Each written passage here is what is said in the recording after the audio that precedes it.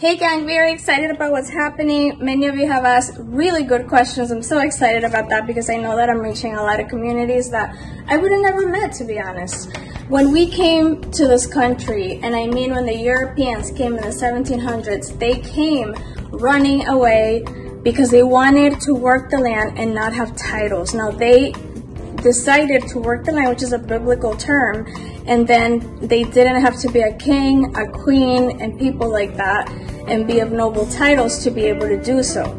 You know the rest of the story. So we were meant to work, learn some type of trade, and then after that, build your own trade, build your own company, retire young, and so on. Train other people. Along the way came another civilization, which is the ones that started to go to school because their parents were tired of working the land, which was crazy to begin with.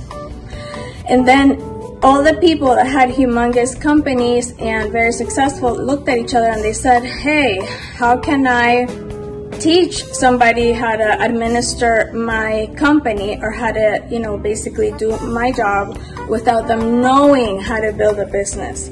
And this is a book called The Conspiracy of the Rich, also The New Professionals, and a whole bunch of other books that I could share with you. Again, I was saturated with a lot of information, but I understood that if I didn't read, which I hated, you guys, because I had just taken my nursing boards, I had the opportunity of being able to help others do very, very well.